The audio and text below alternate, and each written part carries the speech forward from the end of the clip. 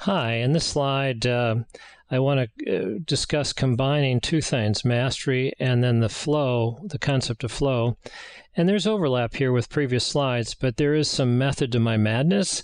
I'm hoping that as leaders of service management teams look at these, they're say, you know what, I'm going to make each one of the individual employees watch, certain modules 3, 4, or 5 as many times as they want to.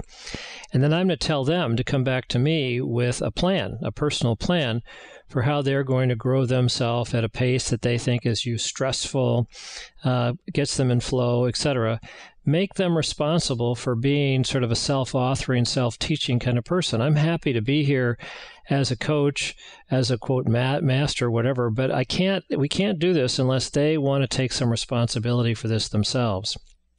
So this is a variation on a theme where what we've done is the author, anyway, the slide, has said, all right, if I want to improve a skill, I can read about it, I can go out and learn by doing kind of thing, and I keep working on the skill, but if I notice that, I'm getting bored, then that suggests, well, how do I increase the pace or the stakes to the point where, now I'm not bored and I, have a chance of getting a flow.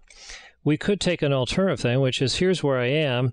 I'm going to purposely put myself in a more stressful situation.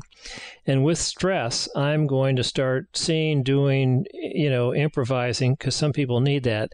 And then what I'm going to do is rapidly improve my skills to the point where, okay, I'm happy again.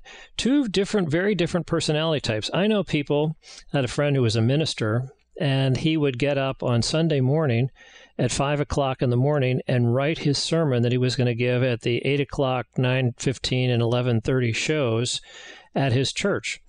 I said, well, why do you do this? He said, well, I just need that kind of deadline pressure to get going. I knew another priest who always methodically, mechanically had his sermon substantially done and in the can before Friday, which was his actual day off. And then he had a process of polishing it and practicing it out loud in his garage on Friday afternoon. So it was all done, and it didn't interfere with his family life on Friday night or Saturday kind of thing for the weekend. So one person is able to take this approach and then say, let's go to the show time. Other people say, no, I need to have a lot of stress to be able to fill the gap to get there. It doesn't matter. The point is that there's an interplay between these two things of skill and challenge, and we've got to find our own way to sort of stay in this pattern. Now, one problem I have with this flow channel is if you go back to George Leonard's mastery path, it doesn't go at a 45-degree angle. It really kind of goes at a more of a asymptotic level like this, so that beginnings are hard. The plateaus are a little bit longer, but that's a quibble. The key thing is to be aware of these learning how to learn, design, skill tools, and use them.